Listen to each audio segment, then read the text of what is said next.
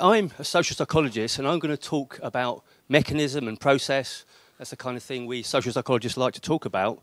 And specifically, I'm going to talk about what is perhaps the dominant concept in explanations of collective behaviour and collective emotion. And in fact, this concept of contagion is sometimes treated as, sometimes equated with collectivity and collective behaviour itself. It is so pervasive and so influential.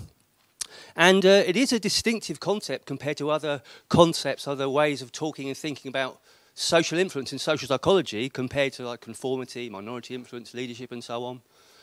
It tends to be associated with suggesting that influence is passive, that it's simple, that it occurs just through touch. I mean, that's what the word means, through touch. That's how influence occurs.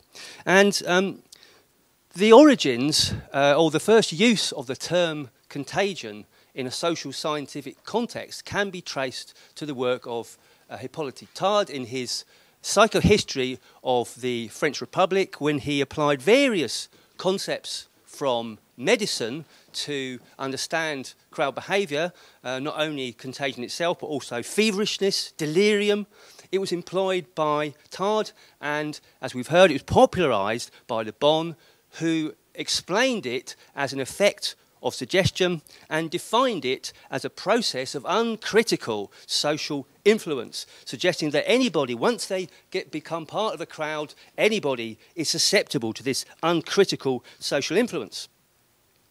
Since that time, the concept of contagion has spread to all sorts of areas. We did a Google Scholar search with the word contagion, and we found over 500 hits for 2015 alone.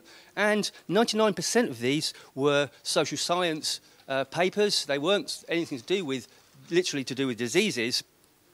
And the concept has actually spread to multiple disciplines, not just psychology, social psychology, but marketing, public opinion research, sociology, animal behaviour studies, economics, public health, and many more. And if one looks at the types of behaviour and phenomenon that the concept is used to try to explain, one finds such a range of behaviour and topics. Itching, smiling, clapping, anxiety, excitement, obesity, health behaviour, smoking, suicide. From very simple responses like yawning when somebody else yawns, to very complex phenomena such as the behaviour of the financial markets, such as collective disorder and the spread of conflict. As well as this spread to all these different topics, contagion has also remained a mainstay of explanations for the spread of aggression and violence. It always pops up when we seek to explain violence and aggression.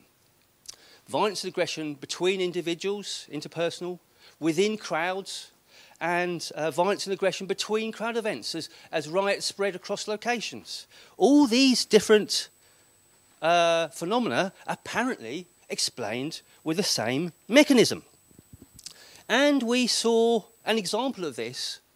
We heard yesterday about the 2011 riots, and we did see the use of the concept of contagion and related concepts like copycat in the 2011 English riots, explaining or attempting to explain the way they started in Tottenham and Hackney and went to Ealing and Clapham and Birmingham and Liverpool and Salford.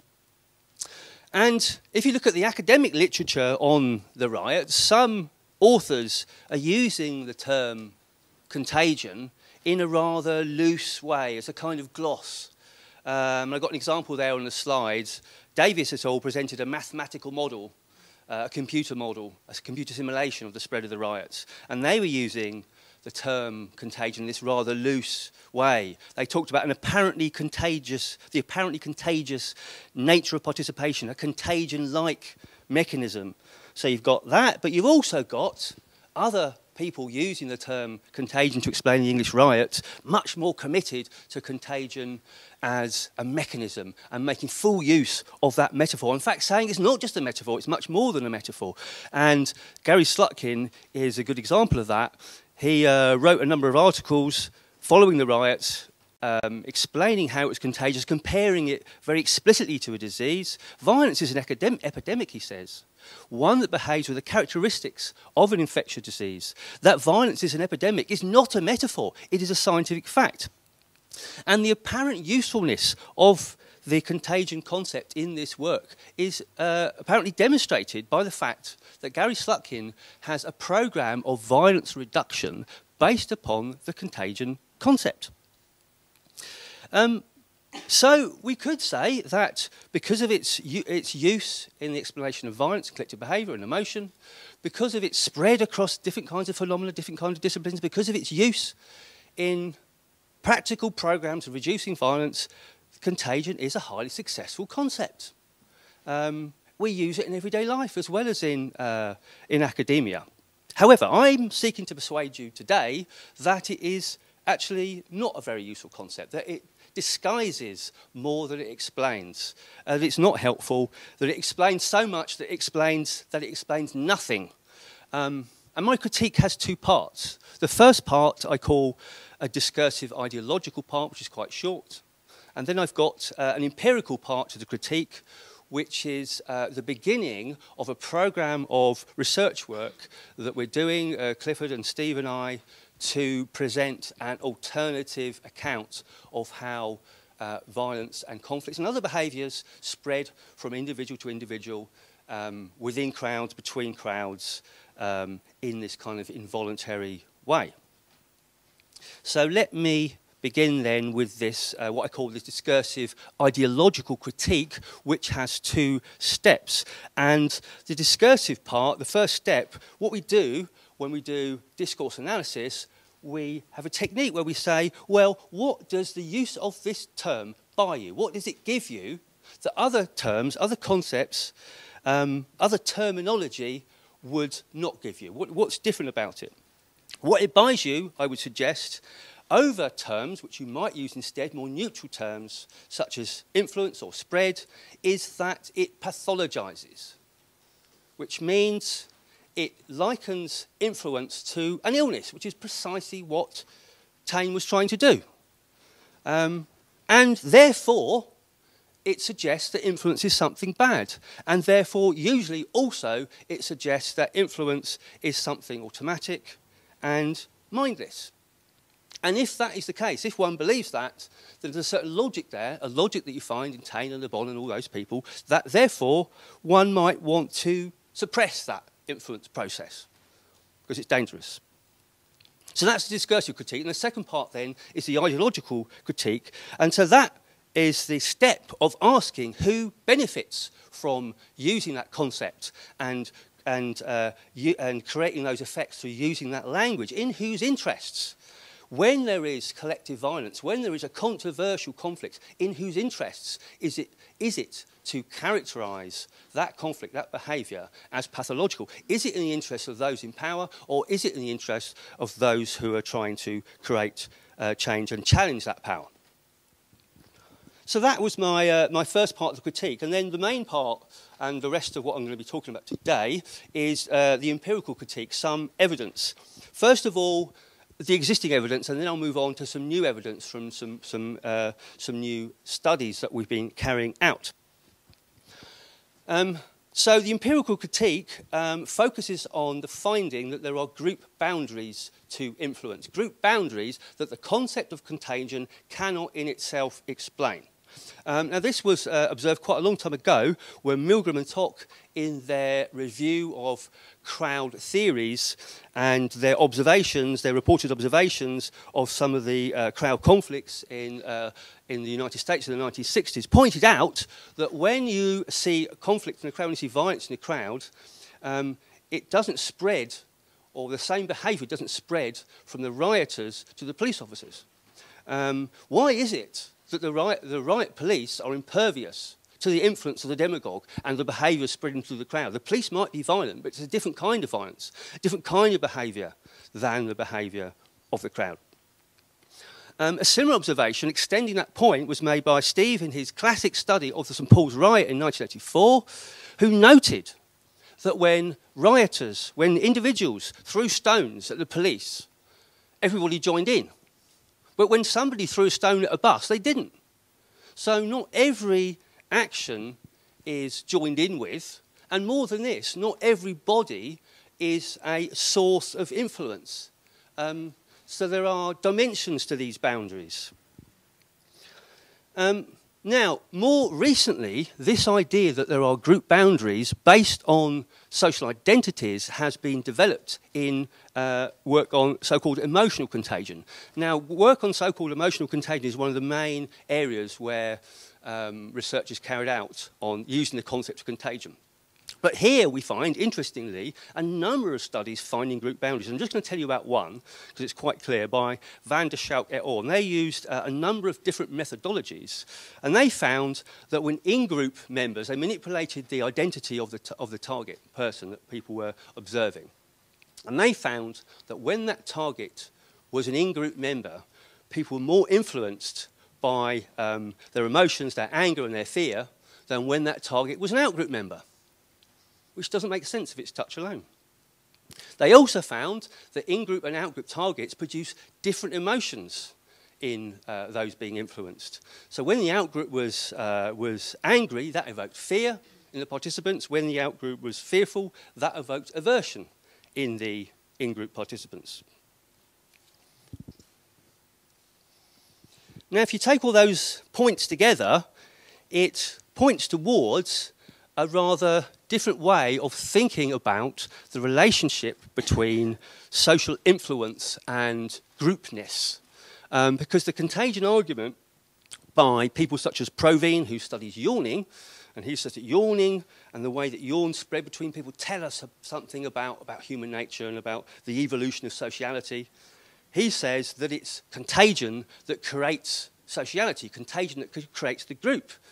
But this evidence suggests it's actually the other way round, that it's collectivity that is the basis for, and group bonds that are the basis for influence. So these ideas are based upon an extension of the stuff that Steve was talking about yesterday, the concept of social identity, that we don't simply have personal identities, we also have social identities which are collective, which are multiple, which are variable, which vary according to context. And if that's the case, then the relevance of the target, the extent to which the other is actually relevant for me is an extension of myself, is the basis of my looking to them to infer how I should behave. That is the hypothesized mechanism in the model I'm seeking to persuade you of. So what I'm going to do for the rest of the presentation is tell you about some preliminary evidence that we've kind of put together to test some of those ideas. Now, social psychologists do experiments. That is our usual methodology. I'm going to describe to you an experiment. So not everyone is probably familiar with lab experiments, so let me say a word or two about them. This isn't a study of an actual crowd. This is a study of an analogue of a crowd, if you like. And this is a characteristic method in social psychology. And the method and the design that I'm going to describe to you is one based upon a standard and well-established paradigm used in the behavioural aggression literature. It's based upon a study by a bloke called Wheeler, who in the 1960s published loads of stuff on the behavioural contagion of aggression and violent behaviour. And he used this kind of paradigm where you test one or two individuals at a time, you've got a stimulus which is thought to influence people, and then you've also got some kind of provocation or instigation before you measure the extent to which people express aggression or violence. That's the basic paradigm. So in this study, the violent aggressive stimulus is the noise of a crowd, because according to these models of contagion, what could be more contagious than a crowd, and in particular its expression of emotion? So our stimulus is this aggressive crowd noise, and we've got three hypotheses. The first is that where that aggressive noise is understood by participants as out-group, participants will display less aggression than when they see it as in-group, in response. The second hypothesis is that effect, that simple effect, will be much stronger where participants identify with the categories that we've imposed upon them. Okay, so where they don't identify, then they won't be influenced. And thirdly, the mechanism of influence is, as I said earlier, self-relevance. The extent to which they see that target as relevant for me, that will be the process through which this influence occurs. So we ran this study on Sussex students, and the relevance of that will become apparent in a moment. And we had these three conditions corresponding to the ideas I've been saying. So first of all, this source is presented as in-group to self, presented as out-group to self, or a control condition in which there is no information, an undefined target. So let me talk you through the story. It's just the procedures. I'm going to talk about this in detail because it will help you make sense of the results. So when we recruited people, when we brought them to the stimulus and to the lab, we said this is actually an experiment about sound perception. It's about crowd noise, but it's about sound perception. So that is a cover story to not tell them exactly what's going on here. And we said, as part of this cover story, previous research has demonstrated that there are group differences between groups in their ability to detect, perceive, and recall crowd noises. And so we introduced the idea of groups. And then the manipulation. So for the in-group condition, we say, so it's about groups, and in this study we're looking at the differences in noise detection between students and non-students. And you're a student, so this is how you're being tested, in contrast to this other group. And this is a way of making the student identity salient to people, imposing that identity, which is meaningful to people because they are Sussex students. And the second condition, we have a more inclusive, narrower version of that same identity, because we say we're comparing Sussex students to Brighton students. And Brighton, by the way, is another university in the same town, which in some context is out-group to our participants. And in the third condition, where the target is undefined, we say it's simply a study of noise detection. So having carried out that manipulation, right, which I'll say a bit more about in a second, we then give them a questionnaire. We use questionnaire items, and the questionnaire item said, being a member of this group, Sussex students or students, is important to me, okay, which is a measure of identification strength.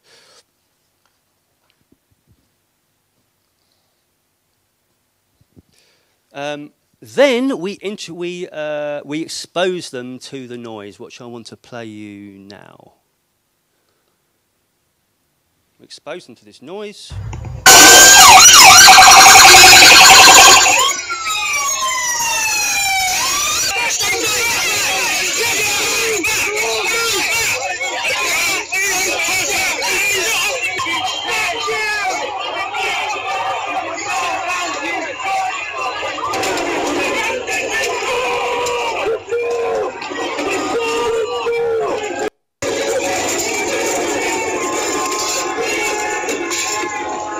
The sense that is an edited together set of recordings of the student protests in London in 2010, which were violent on occasion, and we kind of pre-tested the extent to which participants would see this as violent by asking people how aggressive, violent does this sound, and it came out very high. So we played them that sound. Let me go back to the PowerPoint.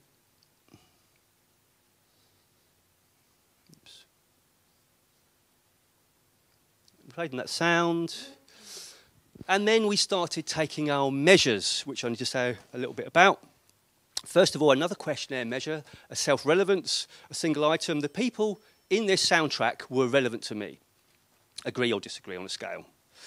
Then we had two measures of aggression, and the reason is aggression, as you can imagine, is not something that people would necessarily want to express in a laboratory. It's got there's an issue of social desirability. People might not want to express aggressive sentiments. So we've got two kinds of measures. One which is explicit, in which we ask people how aggressive they feel, and one which is implicit, in which the participants couldn't see what we were measuring.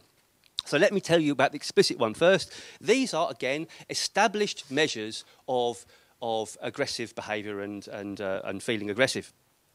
We presented it, though, as a cognitive style test to fit in with the cover story. And you've got this little scenario, which is a vignette. You're in a bar. Somebody bumps into your drink. What are you going to do about it? They bump into your drink, then walk towards you aggressively. What are you going to do about it? Right? And there's a list of choices. I may hit this person. I may confront this person. I may argue with this person. And the participants respond on a scale of 1 to 7, agree, disagree. Okay, so that's the explicit measure. And then the implicit measure, which is called an IAT, which is an implicit association test.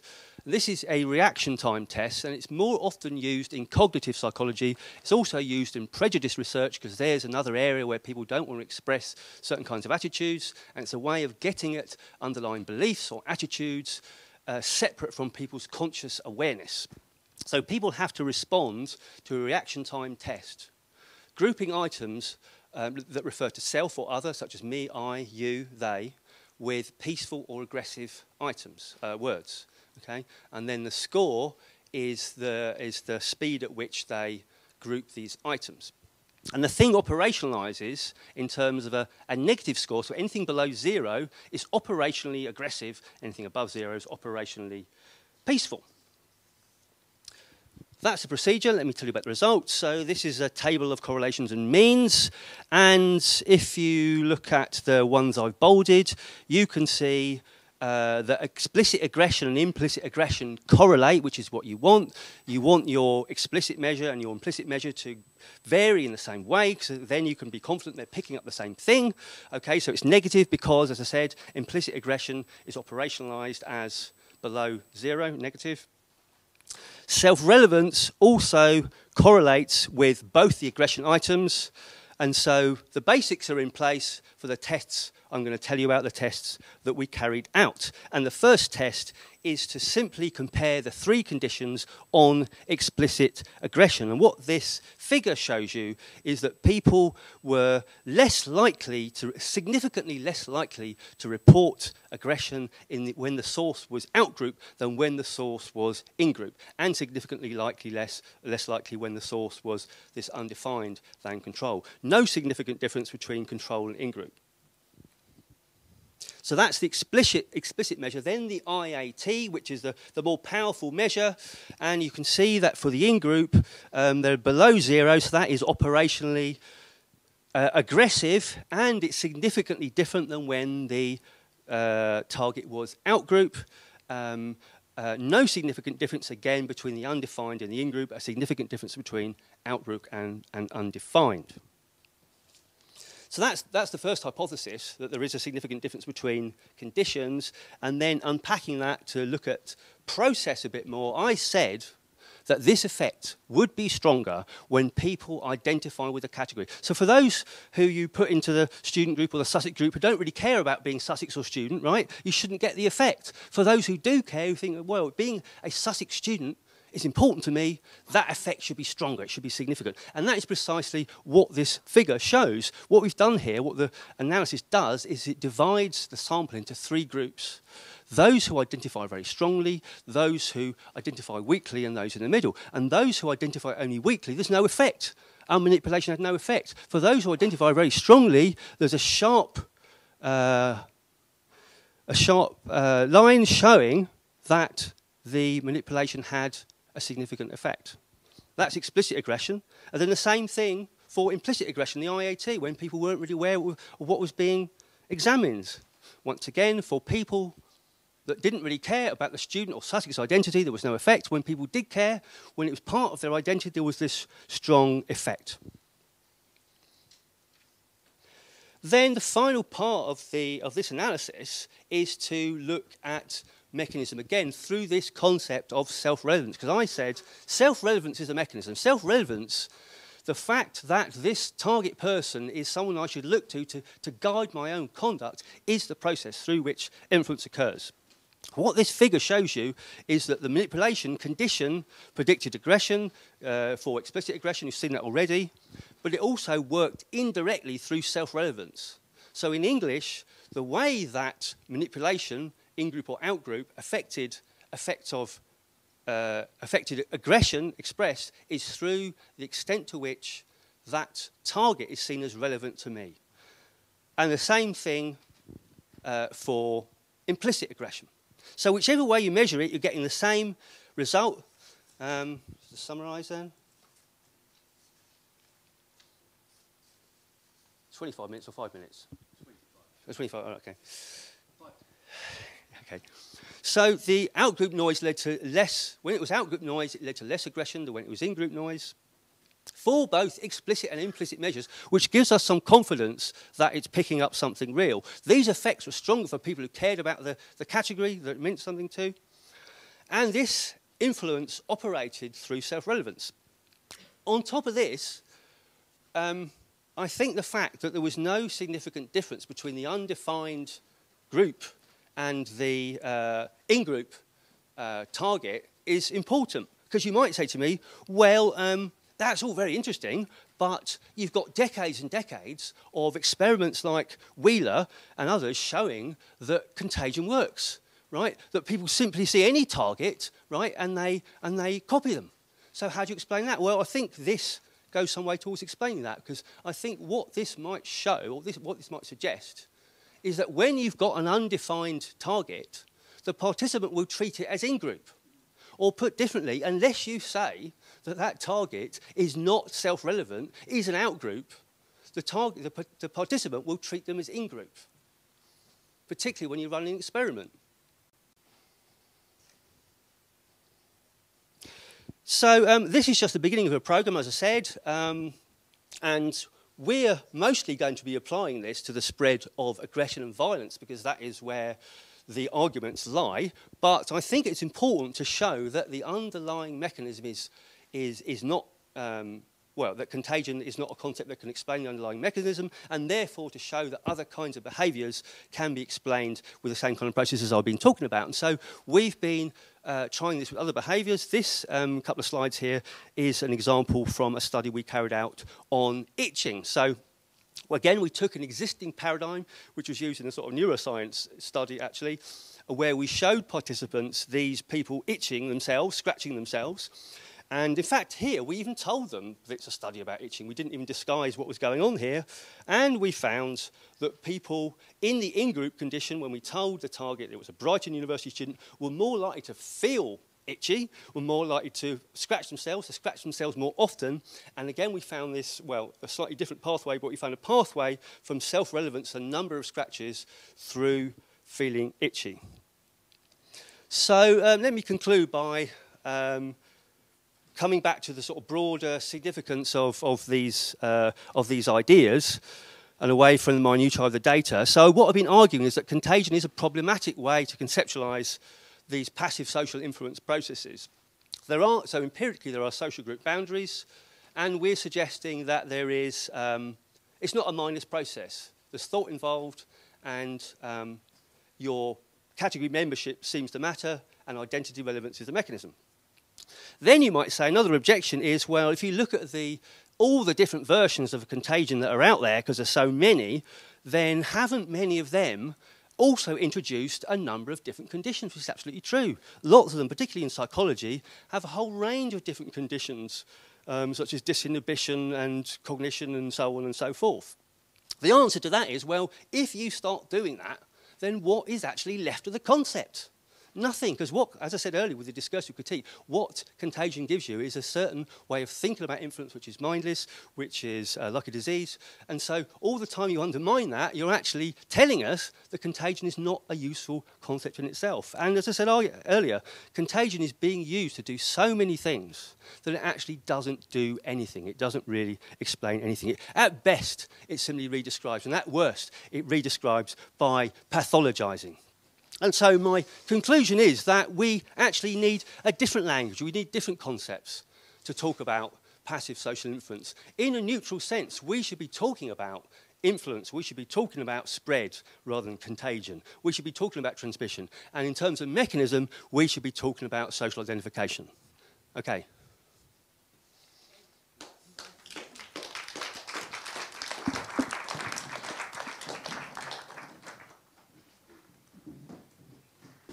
Okay, so, well, Thanks for inviting me and for the opportunity to present some of our work here.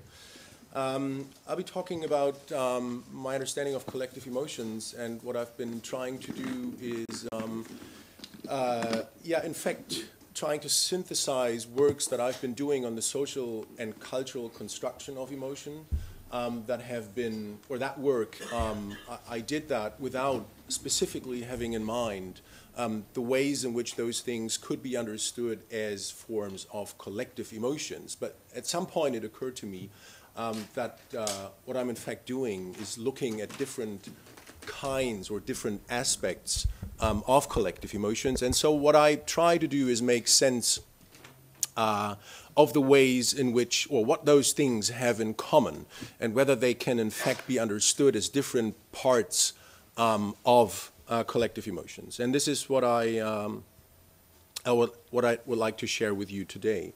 So when we commonly hear the term collective emotions, as it is used in the general public, but also in scientific discourse, so this is what comes to most people's minds. And this is, I'm sorry that I couldn't be here yesterday, but it seems that this is also what has been debated a lot yesterday, and also in the previous talk, is the idea that collective emotions seem to be closely associated to crowds of people, to masses and gatherings. And I think that is, of course, an absolutely valid and fruitful understanding of collective emotions. However, I think that this is not the only understanding and not the only useful understanding of what collective emotions are, or what we mean when we use the term collective emotion. So if you, I guess all of you will remember this picture that went viral across the media when Anders Breivik went on a killing spree on the island of Utøya in 2011. And what you could read in the media coverage was that all across Europe, people are in despair, people are grieving, people are devastated, people are indignated of what has been happening and what regarding the crimes that Anders Breivik committed. And I think it is pretty reasonable to also in those cases talk about collective emotions, although clearly they are pretty different things compared to the things that are going on in masses and gatherings. And a third example, this is a campaign, this is a poster of a campaign by the US and British Allied forces after World War II, and it says, "Diese Schandtaten eure Schuld." So that means your what's the English word? Your crimes and your guilt. And here, I think the fascinating thing is what is happening. It's still different from the second example, and of course also different from the first example. So what is done here is an artistic, discursive means of highlighting people's collective identity and then attributing a specific kind of emotion with a clear normative stance. For the things that you did, all of you should experience guilt. And I think why I'm using those examples, because I think it's fruitful, and we can, maybe that's, I mean, of course, open to debate, but I think we can, in all those cases, talk about collective emotions. I think all those cases I would understand as forms of collective emotions, and I'm going to explain why, and I hope that might be a fruitful understanding. So, that my point of departure is the simple question, what do we mean by collective emotions? If in fact, usually we would refer to those cases as collective emotions. So does that make sense? Or do we have to come up with very different terms? Because those things are so different that it doesn't make sense to use the term collective emotions. Just as we just heard, that it might not make sense to use the term contagion because it aims at explaining everything and then explains nothing. So is that also the case for the term of collective emotions? That could be the question. So I think we can come to terms with those different examples by understanding collective emotions. And so I'm a sociologist. My background is more in understanding, larger patterns of behavior and of feelings that don't necessarily have to happen within within crowds and within gatherings. So that was the idea, that we can understand, the question, can we understand collective emotions as what I call a synchronous convergence in affective responding across individuals towards the same eliciting event. I'm deliberately using the term affective responding here because I'm not really sure whether all these examples, kind of aside from the discursive side, actually produce collective, discrete, and distinct emotions. But what I think is that they somehow produce similar, more basic affective stances or affective kinds of respondings that could be maybe described along the dimensions of, let's say, valence and arousal, which would be the typical ways to describe that, maybe potency in addition. So, and then a second condition is more debatable, I'm not really sure about it, is I think what we need is the mutual awareness of this kind of respondent, or maybe even only the imagination thereof. So there needs to be an aspect of mutuality, I think, right? We have to be aware that others are responding to something in a similar way. So if it's completely disconnected from each other, I don't think, or I think it stops to make sense to use the notion of collective emotion. So how can we explain the generation of collective emotions and what contributes to this presumed convergence in affective responding? I think there are many different kinds of mechanisms and processes at play here, and hoping not to overstretch that example, again, this is a gathering after the Charlie Hebdo attacks in Paris. And here, of course, what we see is, of course, the gathering and the crowd aspect of collective emotion. So we could say, well, people seem to share and experience a collective emotion here. But then there are other things. I mean, people are participating in rituals on themselves. They're lighting candles, going to places, mourning, and so on and so forth. And that clearly takes out some of the aspect of those crowd dynamics, but still somehow contributes to the generation or to the maintenance of some kind of collective emotional state. I think another often underappreciated sphere of influence is politics, is people pursuing certain political strategies in order to generate certain kinds of feelings and also in order to legitimize or delegitimize certain strands of political action. Another realm of influence, I think, is the arts. The ways in which artists in literature, in music, in film talk about and portray the right way to feel in a specific situation, or the way in which you are expected to feel in a specific situation, the way in which you should appraise a certain event. And finally, of course, I think that's pretty obvious, is media coverage that brings most of those things to some kind of larger audience that does not need to be together in some kind of crowd or mass. So the objectives would be to identify mechanisms of collective emotion elicitation. I'm primarily focusing on elicitation. I'm trying to account for different levels of explanation, try to link those levels and provide some related and suggestive evidence that is not explicitly used to test any of those theoretical propositions, but that was the research that I was conducting until now. So, and I will do that along 4 lines. I think those are things that help us to make sense of collective emotions, including all the examples that I've mentioned. One are social appraisals. The second thing is the outcomes of social and collective identity. A third mechanism certainly is co-presence and contagion, no matter whether we can call it this way or not. And then, of course, a fourth dimension is symbolic orders and what others have called the politics of emotion.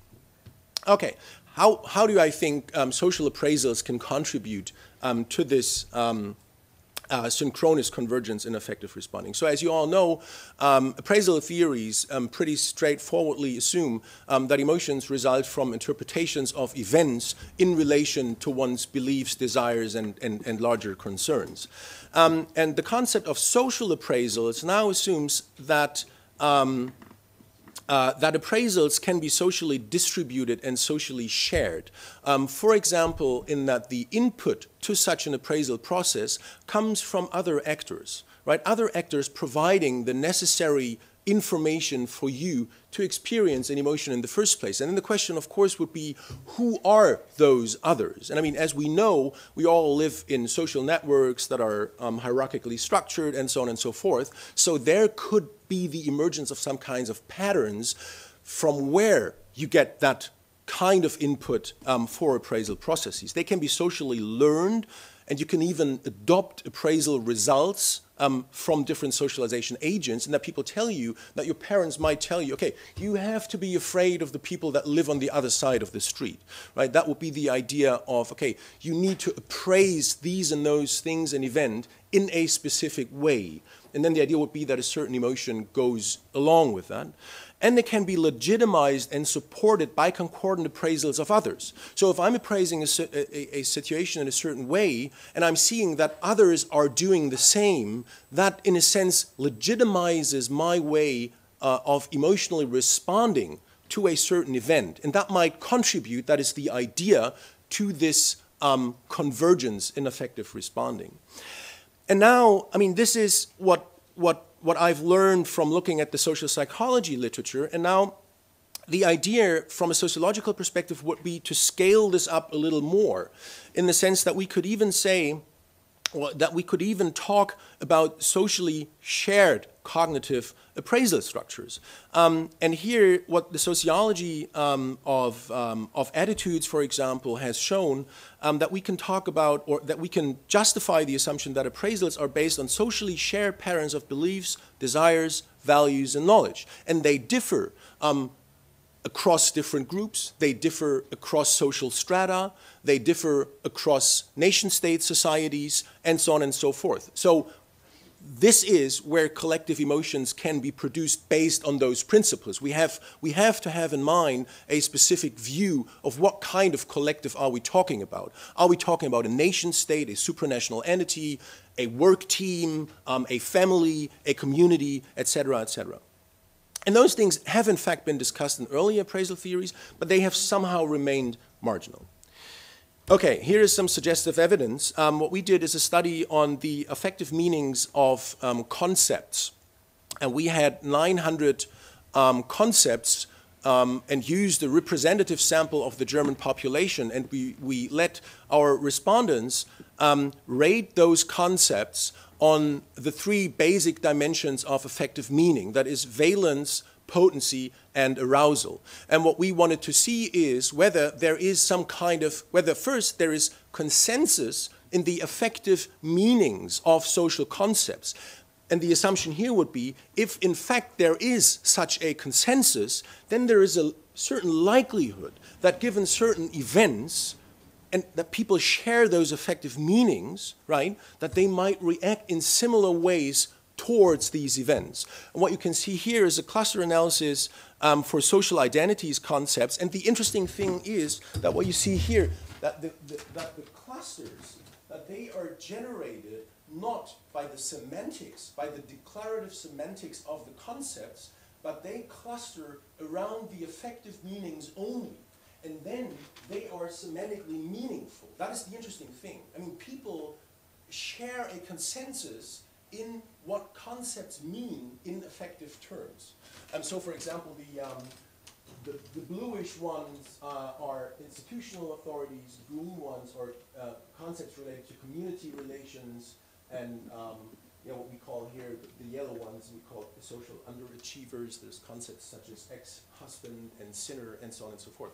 But the interesting thing is they cluster around the affective meanings, and then they are meaningful in a declarative way.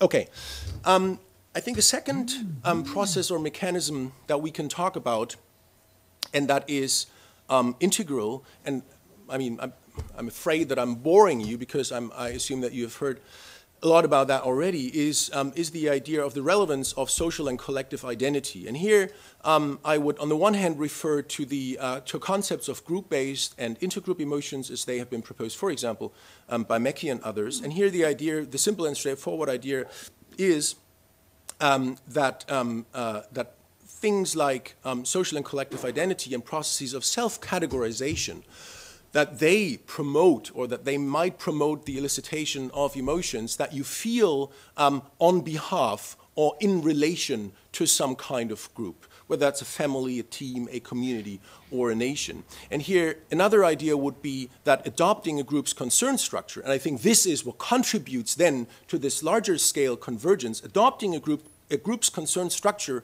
that is of relevance to you may promote this kind of effective responding, right? And I think those things can well happen if somebody is in isolation, right? So, for example, if I get a call that my favorite team scored, I might be happy without being in a crowd, just because I have this kind of identity and I adopted the concern structure.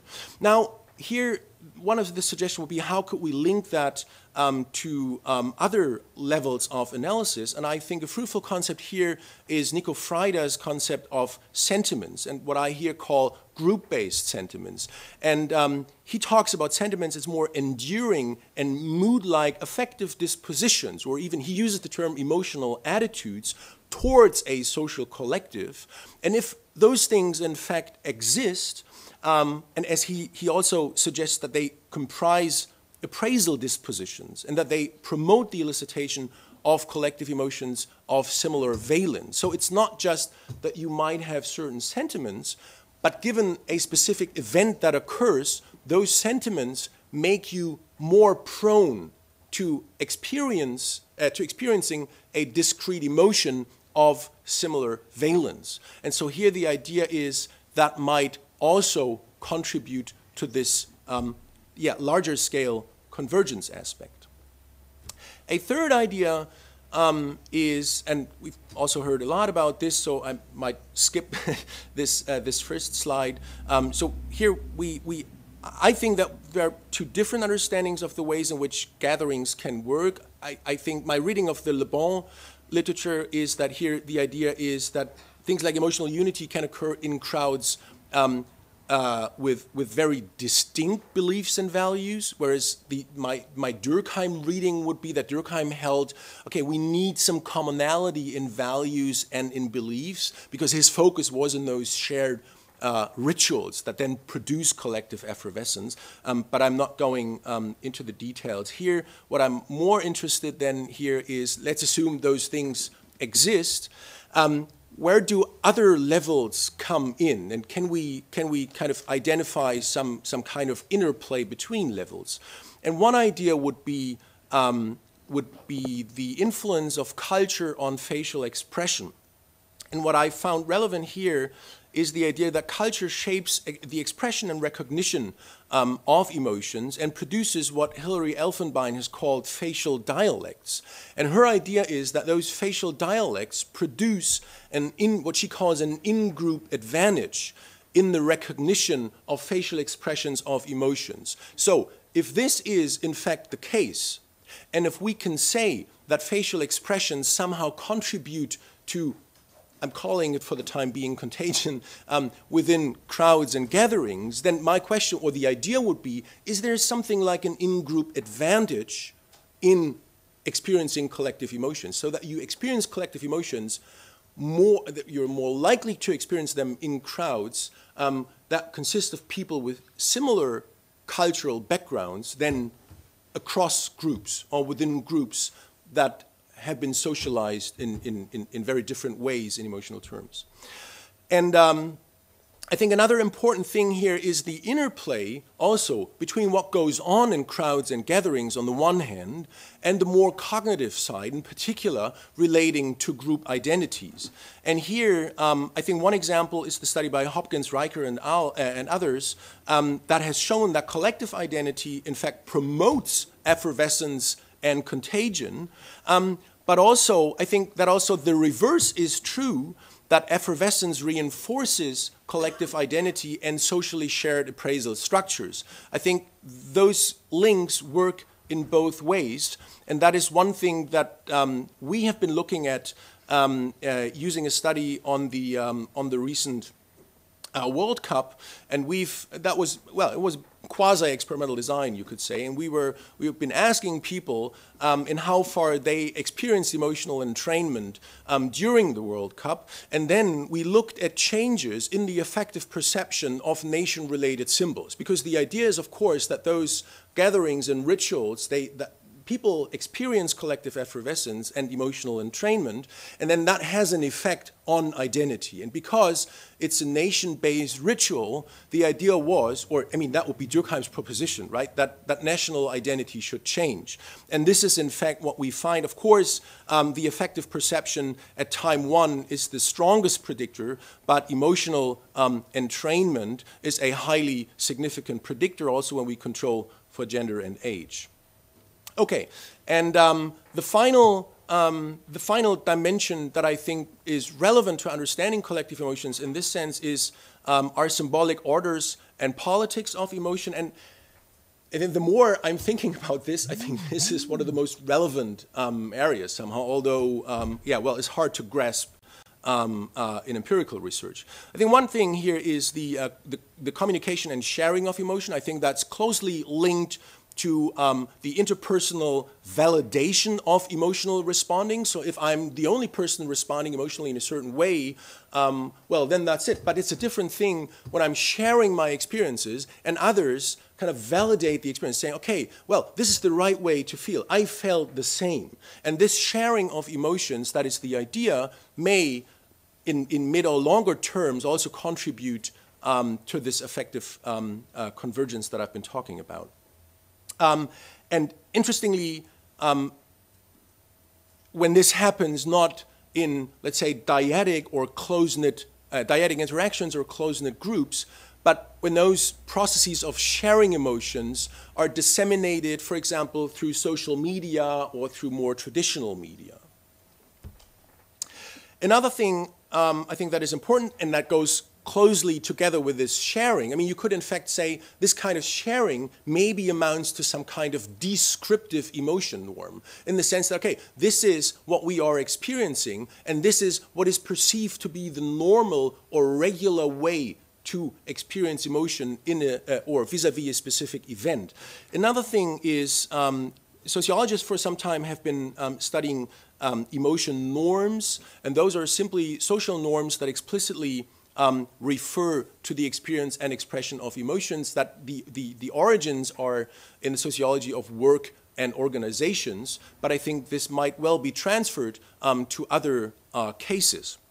And here, I think an interesting fact is that because those things are norms, they are usually closely tied to sanction in cases of violation. So what we have with the existence of emotion norms, some kind of social control of emotion that might in fact promote this kind of convergence. If this is a kind of behavior that has a normative dimension, and you know that others are expecting from you to behave emotionally in a specific way, and if it's even the case that you are sanctioned if you are deviating, that, as with any other norm-backed behavior too, that might contribute to this convergence in behavior. I mean, that's one of the essence of social norms.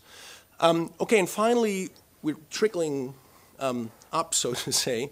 I think what's relevant are what William Reddy, a historian of emotion, and Sarah Ahmed have called emotion regimes. That's the Reddy concept, and the politics of emotion. That's what Sarah Ahmed is writing about. And here the idea is simple. When I first gave the example of the politicians in the Charlie Hebdo attacks, I think the politics and political cultures are able to promote the experience of specific emotions. I think one of the best examples is what we are seeing in Germany right now, or across Europe when you're looking at right-wing populist parties, because they are specifically adapt to, well, yeah, to strategically induce a certain way of emotional responding. If you look at the Pegida movement in Germany, it's a specific way of responding in emotional terms towards immigrants and refugees, right? And this is, of course, politically utilized, and it's used to back up a certain political position. And finally, I would suggest that broader kinds of social and cultural practices play a role. One example would be the formation of effectively charged collective memories. If you think about Jeffrey Alexander's concept of cultural traumas, thank you. He makes the example of the Holocaust. And I think there is something to it that those effectively charged collective memories, upon recall, are able to again instill a specific and widely shared way of experiencing similar emotions. And I think another realm, another area where this is further reinforced, but not only this, but this also, of course, pertains to, I mean, how do group identities or collective identities arise? How do shared appraisal structures arise? I think what is essential here are not only normative accounts, but also representations and portrayals and depictions of emotions in the arts, in literature, in music, or in discourse, right? And, well, this is really very suggestive evidence. What I have in mind when I'm talking about the influence of culture, and here is a study that we did on emotional cues in music, and how far is music able to elicit emotions. And that was done with my colleague Glenn Schellenberg, and he's a music psychologist. And what we've been looking at was what are the dominant emotional cues in American popular music from 1965 to 2009. So is there well, you could even say a hegemony in the emotions that are in the charts. And we analyzed 1,000 songs from the US top 40 singles from the Billboard Hot 100 year-end charts, and we analyzed them for mode and tempo, which are known to be the main emotion eliciting or emotion representing elements of music. And, well, I'm skipping that one. I mean, what you can see here is the percentage of songs in major mode, and of major mode songs, the music psychologists tell me that major mode is associated with happy responding, whereas minor mode is commonly associated with more sad responding. And the same is true for tempo. Faster songs are usually associated with more happy responding, and slower songs are commonly associated with more sad responding. Be that as it may, so this is what has been happening. And that was, in fact, our hypothesis, that if you're looking at music from the charts in the 60s, they're pretty fast, and they're almost always happy sounding. They're almost like children's songs. And that was the initial idea for the project, that when you're listening to music in the charts, it's pretty different. And this is what you can see. In fact, the percentage of songs in major mode is almost half the amount as in the 60s, and there is a significant slowing down of the songs in the charts. But what you can see here, this regression shows changes in tempo as a function of the recording year. But the interesting thing here is that the rectangles are representing songs, the songs in major mode, and the circles are representing the songs in minor mode, as well as the slopes. But what you can see here is that the slowing down of songs is driven by songs in minor mode and not by those in major mode. And that means that we don't have a simple development, so more happy music in the charts, but what we see is the cues are becoming increasingly more ambivalent. Right? So we have an increasing percentage of songs with mixed cues and mixed emotional responding. Now, if you look at cultural studies, people doing or talking about emotions, this is what they tell you. They would tell you that we are increasing things like individualization and so on and so forth. They try to get us away from simple black and white styles of responding in emotional terms, but to more complex and well, ambivalent ways of responding in emotional terms. Well, but this is, of course, it's highly speculative. There's in no way direct evidence for the proposals that I've made, but I think it serves well to illustrate the idea that I have in mind when I'm talking about the arts and literature and so on and so forth. Okay, thank you very much.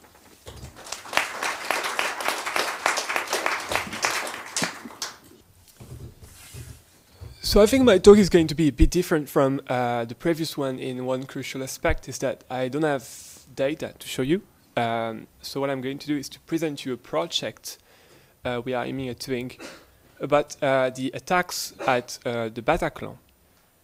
And what we are interested in is how hostages of the Bataclan individually and collectively behave over the course of the attacks, and crucially and more importantly, the general behavior they exhibit, they showed, they displayed, and the interplay between self-preservative and prosocial tendencies at various stages of the attacks. We've got no data yet, and it is a research proposal which has received financial support from the Recherche Attentat scheme from the French National Center for Scientific Research. It's a project we are about to start, and feedback and suggestions are most welcome about the procedure. So as you know, there were attacks in Paris in November 2015, and more particularly 6 quasi-simultaneous attacks by small armed groups between 9 o'clock and 1 o'clock in the morning in the northeast of Paris, and in total casualties were of 130 people killed and around 350 people injured after the attacks. And we were particularly interested in what happened at Le Bataclan, which is a concert hall in the northeast of Paris. Because that's the longest and most deadly of the 6 attacks.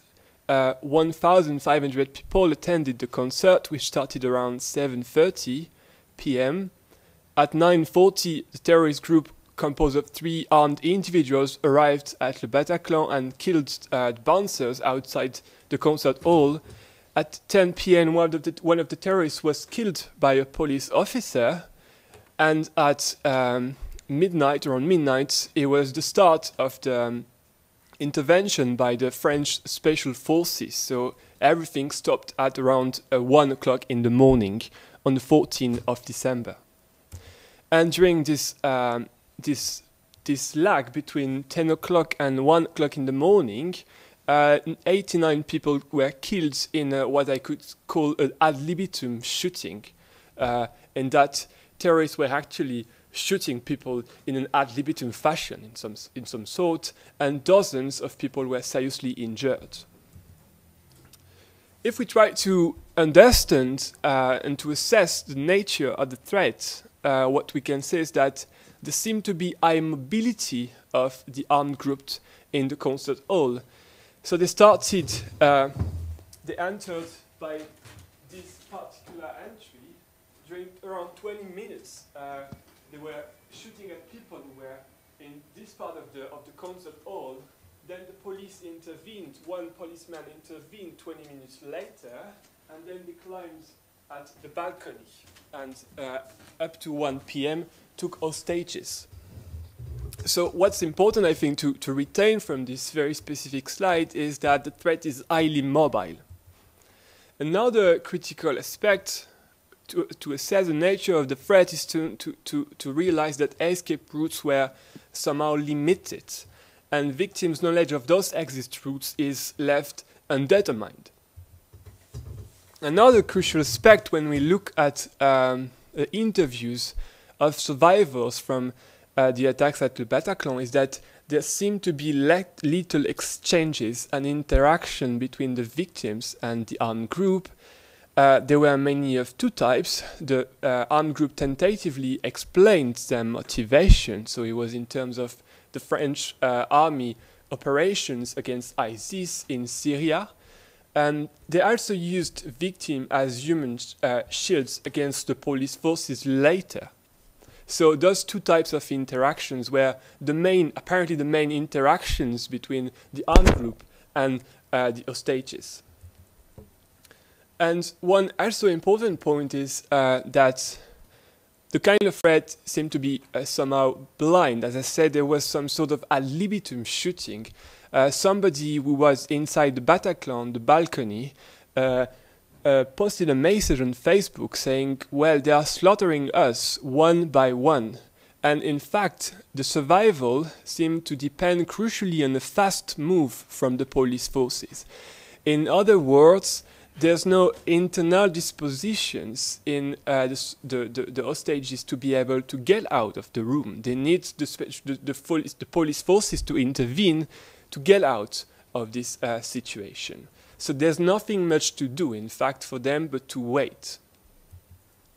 So if we sum up those contextual factors which help us assess and understand the nature of the threat, it is highly mobile, it is a blind threat, as I said, ad libitum, slaughter, there are limited exit routes, little communication between attackers and victim, and survival is dependent on external factors, which are the police forces. So the question we wanted to ask is, how did hostages of the Bataclan individually and collectively behave over the course of the attacks? The general behavior and the interplay between self-preservative and prosocial tendencies and the very emergence of those prosocial motifs over the course at various stages of the attacks. A typical answer to that would be, well, probably everybody panicked and tried to save his own life at the expense of others.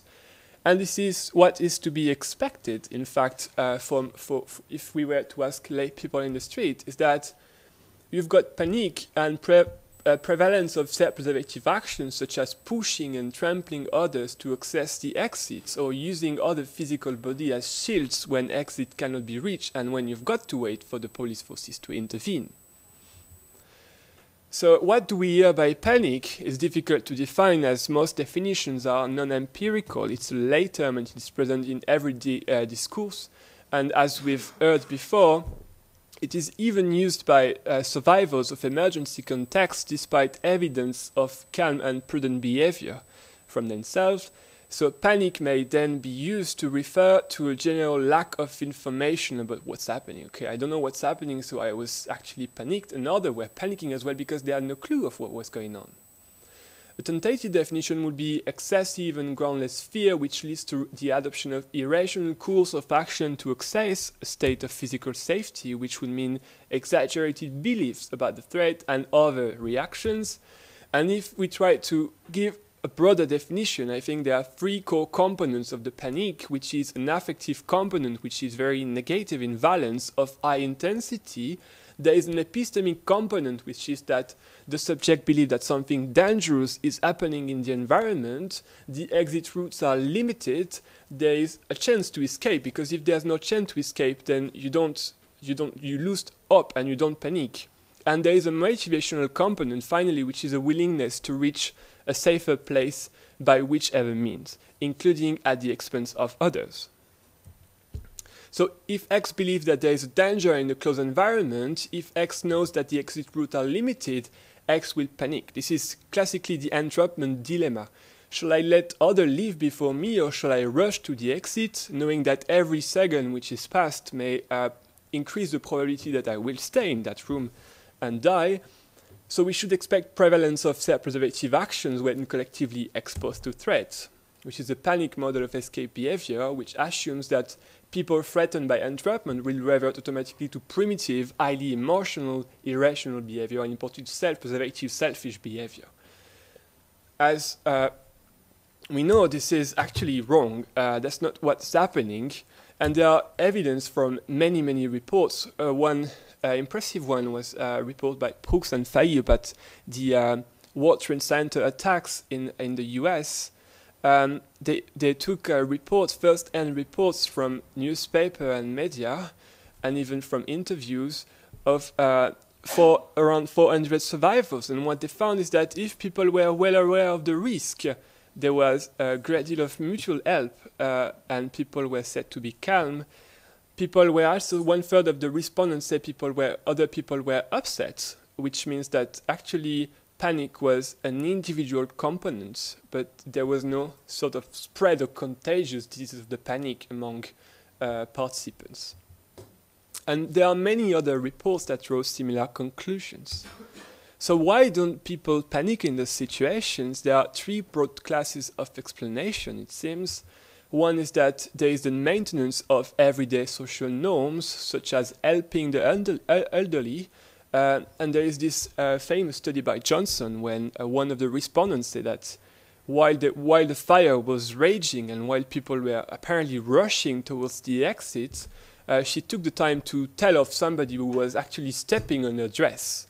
So it means something about the state of panic that those people were apparently not experiencing. Another idea is that affiliation is in fact a primitive reaction threat. And we have good evidence that social clustering and affiliation are indeed primary reaction to threats. We found some nice picture from the Fear Factory, which is an haunted house in a fun fair in the Niagara Falls in Canada. And what you can clearly see is that people are actually trying to grip one another. That's the main response in front of that threat. It's difficult to know what exactly is the nature of the threat because this very fun factory, Fear Factory, doesn't want to communicate about the threat, not to screw up future visits. But if we look at month by month, which seems to be a change in the type of threat which participants are exposed to, you see the same kind of response consistently, trying to grip others. So social clustering seems to be a very, very primitive reaction to threat, immediate reactions to threat.